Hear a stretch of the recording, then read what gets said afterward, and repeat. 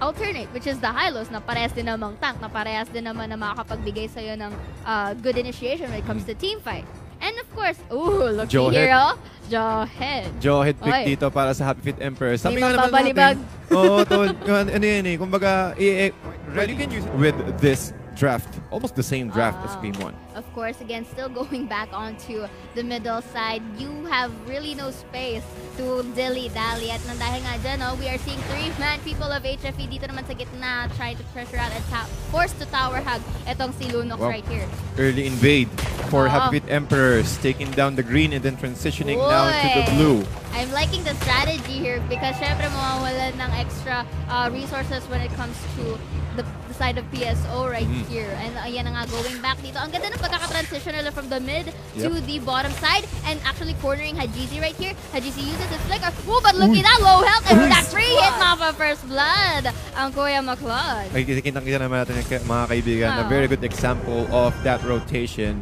Happy Feet Emperor showing their prowess. Hayes with the Ring of Punishment, but Daniel is also there, really ready for them to push back Hayes just in case they decided to at least contest. Yes, and with that, mukhang binabouncing mo lang ni Kuya Mojito sa Selena. But it's okay. This is a good thing for Happy Feet Emperors though kasi they took advantage of the lesser people from PSO dun sa may bottom side, which was not enough for PSO to have that kind of aid. Yeah. But ngayon mga kaibigan, Abyssal Arrow, tumama dun sa may minions.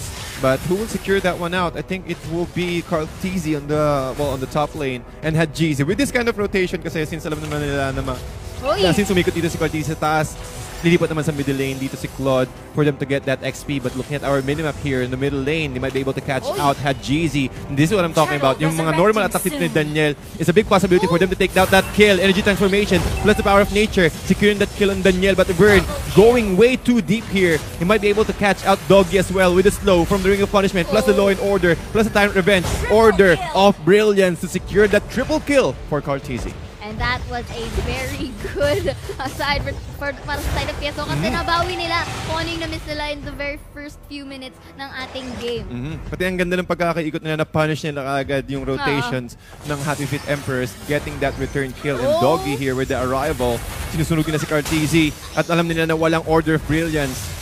Pero nandun si Hit with the Tyrant's Revenge. Okay, but still, Brilliance in the nick of time para hindi masalo ang ult ni Ate Mokimi dito. But again, they will be transitioning now to the turtle. And let's see, si Hayes at Tito nagpe-face check, attempting to contest this turtle. And makikita natin, will they be... looky here, Vern uses the flicker forcefully para hindi siya ma-pick off. And with a knock-up here with Hayes and Dogie just trying to go back as much as possible. But then again, mapupunta nga sa side ng PSO ang objective. But up to what cost? Mananakap on both sides. Glorious Pathway will be used. Renegade will be free hit. And Hylos again getting another kill. But Vern will be having that tower hug. But that Lunox with the help of the Chaos Assault will pick off members of HFE. That's a very good contest. Pero lumamang pa rin dito yung PLDT Smart Omega since they are able to take down the turtle side at mukhang si Aaron naghahanap din ng isa pang magandang angulo para makakuha ng Abyssal Arrow.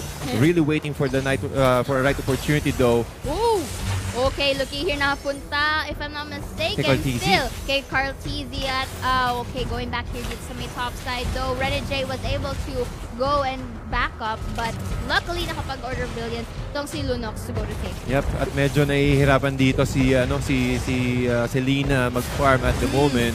At ibang-iba yung Selena, ng performance ng Selena from the previous series. But still, it's quite early, ladies and gentlemen. 3 minutes or almost 4 minutes in, equal pa rin ang kill counts. But when it comes to net worth, hindi naman siya ganun kataas, 1K net worth lead, but almost half of the components na yan para sa core items ng mga core heroes natin dito. Looking at the items right now here, I think Sam's already going for the Bloodlust Axe on top of the Festival of Blood. So, ang daming skill lifesteal, skill vamp para kay Kenji dito. The thing about Happy Feet Emperors here is that they have to capitalize their early game advantage, and one of which is the Selena. Pero ang nangyayari, PSO is able to retaliate kung ano man ang binabato ng HFE dito. And, looky here, Carlteezy masa-stun. Dogie will that last insanity, ladies and gentlemen. Now, but that girl going for that shutdown, and Selena, syempre, to retaliate, gets another kill. But Kenji right here, napabayaan, and will be pushing this topside tower. Ang ganda ng pagkaka-timing ng chain stun ng Happy Feet Emperors, but will it be enough though? Hajizi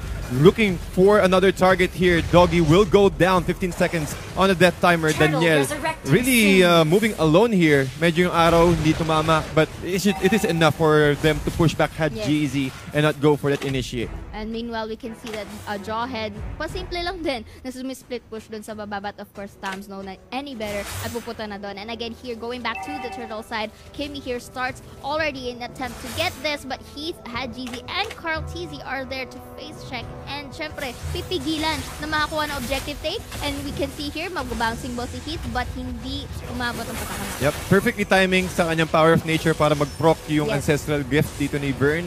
Again, hindi siya tatama ng kahit anong CC. But with that, Carl Teasy moving forward, forced to use the Order of Brilliance. Pero mukhang may arrow pa yata lumilipad. Hindi tinamaan dito si Carl Teasy. But still, the objective for both of teams will be this turtle. Yes, and of course, we can see here that Hayes and Heath are trying to prevent ang objective take. Oh, Lunox will be going for that steal. And Heath knocking up Aaron here. And Carl Teasy papunta na doon with the potential Gears Assault, but still forcefully able to go back. Yep, and ang ganda ng wild charge dito ni Grok, disabling or canceling the cast animation of the Tyrant's Rage. Kasi kung sakaling nag-pull off yun, dalawa silang mahuhuli. Tama ka dyan, Tol. And of course, going back here, both teams cannot afford another pickoff. But speaking of pickoff, si Rene J ay makikaya sa assault ng Lunox. Muli sa baba, but again, Dogie will be there to back him up. But here, still objective taking for that Hylos and Claude. Mukhang inaalagaan na nga ni Hylos itong si Claude because which is very essential. And again here, Heath nakikipag 2v1 dito with the help of the barrier measure, enough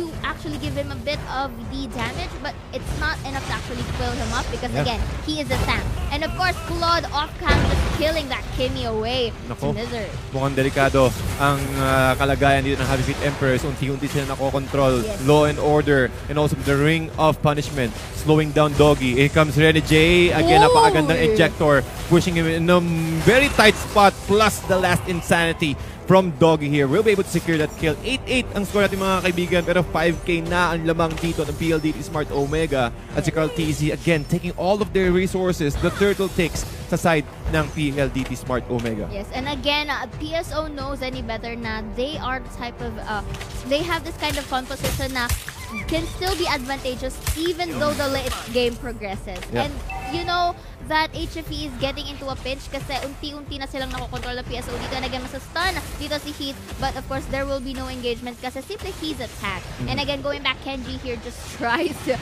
harass and poke Vern to shove him back away doon sa ating middle side. Pati ang ganda ng pagkakapositioning taga dito ng Happy Feet Emperors with the Tyrant's Revenge. Vern, that Chaos Assault will be used and to pick off again Grok. Ito na nga ba yung sinasabi natin na that's what Lunox is really vital here. Nabuburn niya kasi ang HP na meron si Grok doon. Pati ang sakit niyan eh. Isipin mo yung damage ng Chaos Assault, nag-i-improve yan kung ilang bulitas meron siya sa side ng Darkening. So kapag dalawa yan, mas masakit yung damage ng Chaos Assault. And with that, current moment, tingin ko medyo mabilis talaga mag-spike up yung power levels dito ng ano. Okay, we are seeing right here, mukhang hindi mahuhuli, hindi manakap si Heath, but looky here, 4 members ng PSO ay nasa gitna rin. But again, they're still separate, still dispersed, and Lunox here just stealing. Uy! Mukhang hindi ko nakita yun, but again, going back here into the bottom side, the Claude still was able to free hit the Jawhead and again to push the bottom tier tower. Bagal na ni Vern. Ilang stacks na siguro ng Ring of Punishment to. Sobrang bagal na kanya. Pati,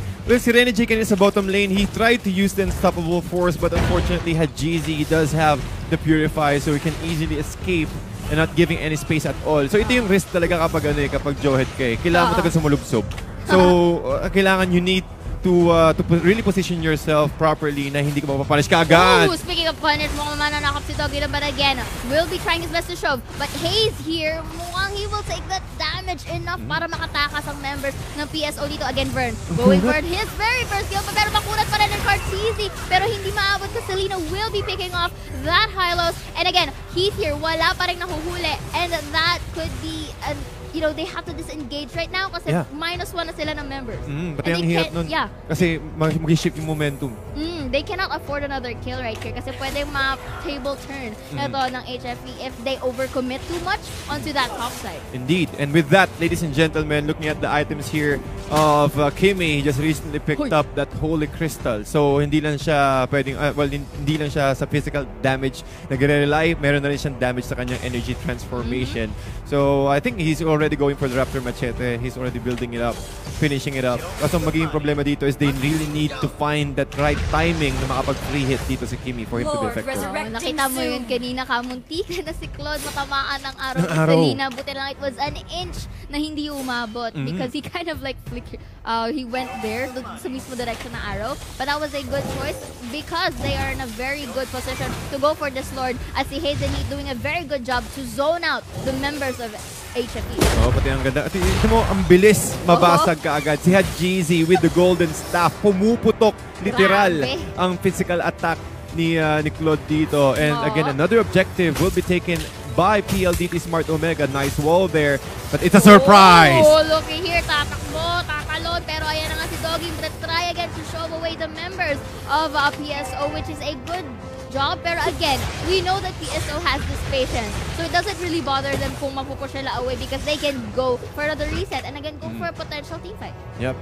Pero ngayon, medyo naghahanap ng magandang timing ang dalawang teams dito since they knew that the Lord is already marching into the bottom lane. Dogie without the Firago armor giving him a little bit of opportunity to run away. Oh, yung backlane dito si Kenji. Napakagandang ejector. Mahahagis pabalik and that is what we need for Jawhead right here. Kailangan niya lang mag-pick up one by one for the members of PSO para maikot nila ang takbo ng momentum na ginagawa nila. And again, but of course, the Lord is still here. It's still added pressure for the side of HFE. And unless na makahulset magandang pick-off, it's going to be very difficult. But again, speaking of pick-off, mukhang may na-disengage kanina. At mukhang the Lord has been taken out. A little bit of damage for this tier 3 turret in the bottom lane by Dogie. Last Insanity na forced to BMI para kay Jeezy. Hayes trying to follow it up and hit as well, showing that he already used his Tyrant's Revenge. Holy Crystal as well for Selena. Hayes taking a lot of damage though. And here comes the energy transformation from Danielle. The HP, or rather the SP is not enough. So Hayes really tanky right now. I think he haven't updated or upgraded his Elegant Gem yet. Ito na. May Clock of Destiny na dito si Hayes with his high-low. So, unting minuto lang hinihintay niya for him to get another 300 HP on top of the Clock of the Destiny. So, ang dami agad. Mas puunat siya habang tumatagal yung laro. Yes, I like the way that PSO is actually dispersed here para makapag-apply ng pressure to both top, middle, and bottom turret.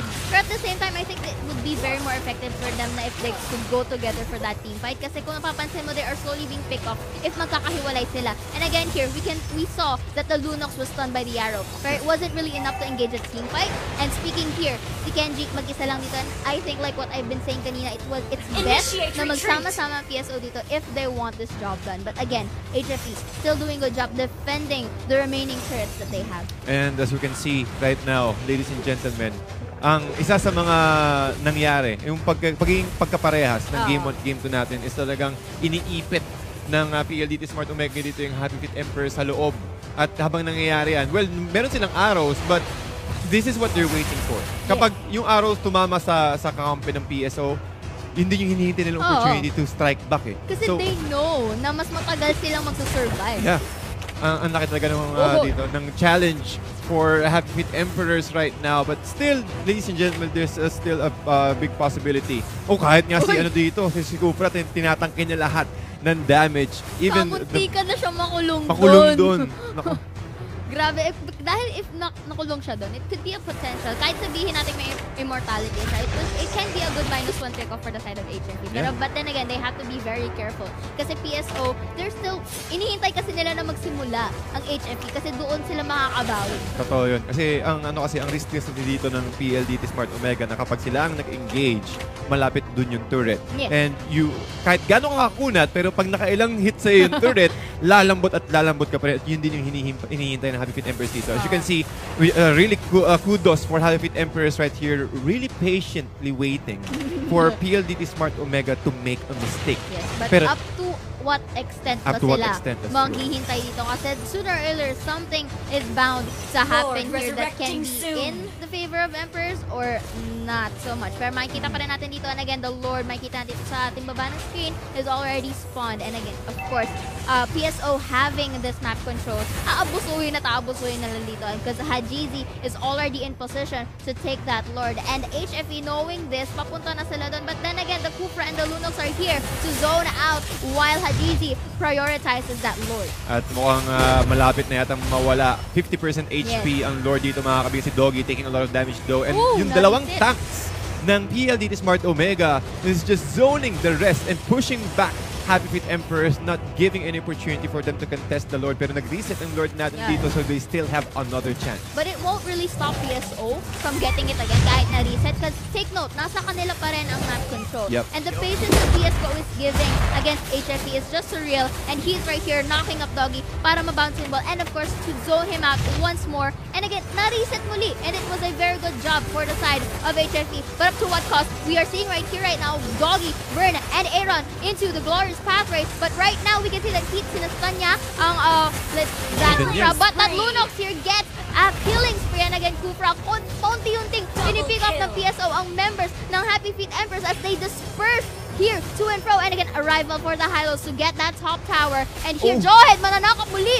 Heat. And again, goes for that kill. Ang ganda ng pagkakabato niya ng Spell Curse, slowing down Renegade. At nung tumama yung Spell Curse, nung na-slow siya, tsaka niya binato yung kanyang Tyrant's Revenge. And this might be it. Ladies and gentlemen, PLDT Smart Omega looking really good right now with the 2-0 sweep against Happy Feet Emperors, getting the 3 points away from them. That was a beautiful performance for the side of PSO. You know that. Hirapan talaga umikot yung Happy Feet Emperors for them to make a comeback. And let's check our post stats for our game 2 for our last series right now. Carl TZ again with his Lunox. Almost the same build-up, pero may nakakuha agad siya ng Genius 1 plus the Queen Wings, gathering 12,300 net worth sa side nila. At